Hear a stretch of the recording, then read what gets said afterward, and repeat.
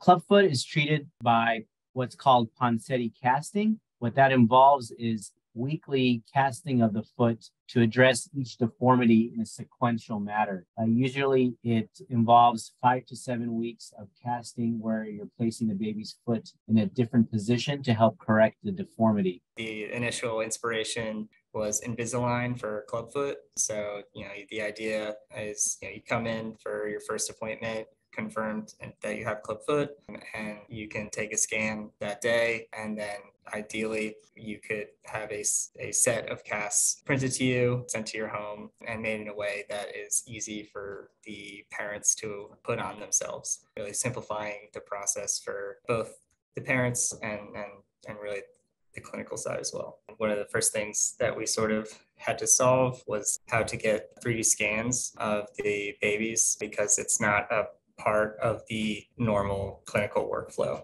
as it is now.